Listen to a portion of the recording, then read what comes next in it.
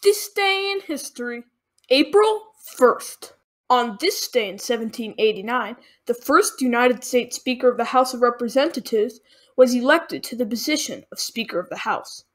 The first Speaker of the House was Frederick Muhlenberg, who served 2 non-consecutive terms as Speaker of the House. He served as the first and the third Speaker of the United States House of Representatives. On this day in 1970, the Public Health Cigarette Smoking Act was signed into law by President Richard Nixon. The Public Health Cigarette Smoking Act required a stronger health warning on cigarette packages that read, "Warning, the Surgeon General has determined that cigarette smoking is dangerous to your health." And the act also banned cigarette advertisements on American radio and television. On this day in 1976, Apple Computer Company was founded by Steve Jobs, Steve Wozniak, and Ronald Wayne.